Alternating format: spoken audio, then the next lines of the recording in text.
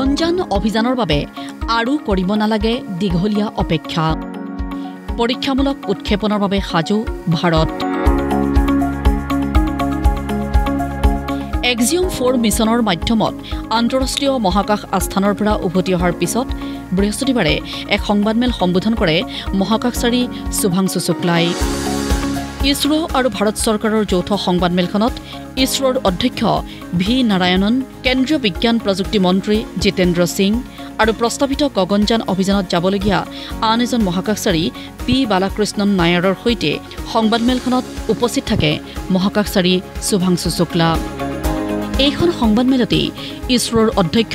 V নাৰায়ণনে নিশ্চিত কৰে যে চলিত বছৰৰ ডিচেম্বৰতে ইছৰোই গগনযান অভিযানৰ প্ৰাথমিক স্তৰৰ পৰীক্ষামূলক অভিযান আৰম্ভ কৰিব এই সংবাদমেলতেই মহাকাশচাৰী শুভাংশু শুক্লাইও কয় যে গগনযানৰ দৰে মানৱ মহাকাশ অভিযানৰ বাবে সাজু ভাৰত নিজৰ এক্সিয়ম 4 মিছনৰ মাধ্যমত আন্তঃৰাষ্ট্ৰীয় মহাকাশ আস্থানলৈ যোৱা আৰু তাত সম্পন্ন কৰা নানা পৰীক্ষাৰ পৰা লাভ কৰা অভিজ্ঞতাৰ কথা বৰ্ণনা কৰি মহাকাশচাৰীগৰাকীয়ে কয় যে এইবোৰ অভিজ্ঞতাই অচিৰেই আহিব লগা আমাৰ গগনযান অভিযানত সহায় কৰিব My profile in this mission was as a mission pilot. So Crew Dragon mein there are 4 seats and I was the mission pilot. I had to work with the commander and interact with the systems of the Crew Dragon. Basically anything that has to be done with the Crew Dragon was our responsibility. For the 2 weeks on the ISS, the work that we had, the job that we had was we had to perform the experiments that were conceived, developed and realized by the Indian researchers and also to perform STEM demonstrations and just capture photographs and videography to bring it back to you. So that was the primary job while we were up on the station. The benefit of executing a human spaceflight mission end to end is more than the training actually. The supplementary knowledge that you get just by being there, the experience of it, the conversations that you have, the interaction that you have with people who have had a history of human spaceflight, it is invaluable. And I think all of this information that I have been able to collect in the past 1 year is going to be extremely useful for us for our own mission, the Gaganyaan and the Bharatiya Antariksh Station. And very soon we shall see somebody traveling up in our capsule from our rocket, from our soil.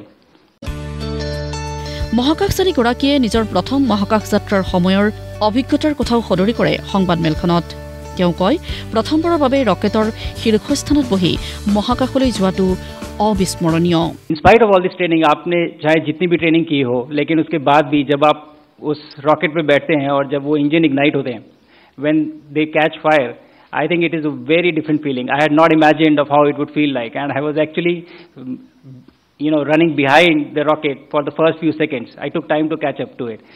From that point of time till the time we splashed down, the experience has been unbelievable. It has been so exciting and so amazing that I really have been struggling to find words of how do I convey it to you so that you live that through my words. Probably I'll take some more time. But the training prepares you very well for the mission, but the experience is very different from what you learn on ground.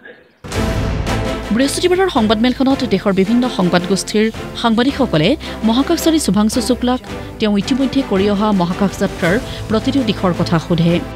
প্ৰতিটো প্ৰশ্নৰে উত্তৰ দি যায় মহাকাশচাৰীগৰাকীয়ে উল্লেখ্য ভাৰতৰ নিজা গগনযান অভিযানৰ প্ৰতি লক্ষ্য ৰাখিয়েই এক্সিয়ম 4 মিছনৰ জৰিয়তে মহাকাশলৈ প্ৰেৰণ কৰা হৈছিল শুভাংশু শুক্লাক সেই অনুসৰি মহাকাশ যাত্ৰা আৰু আন্তঃৰাষ্ট্ৰীয় মহাকাশ আস্থানত 2 সপ্তাহৰো অধিক দিন থকাৰ অভিজ্ঞতাৰ আধাৰতে এতিয়া প্ৰস্তুতি চলিছে গগনযান অভিযানৰ দ্বাৰা ভাৰতৰ বৈজ্ঞানিক প্ৰগতি প্ৰযুক্তিগত বিকাশ আন্তঃৰাষ্ট্ৰীয় সহযোগ আৰু আৰ্থিক ক্ষেত্ৰত লাভৱান হ'ব ভাৰত তদুপৰি গভীৰ মহাকাশলৈ মানৱ মহাকাশ অভিযানৰ বাবে এক দৃঢ় ভেটি স্থাপন হ'ব নেশ্যনেল ডেস্ক প্ৰতিদিন টাইম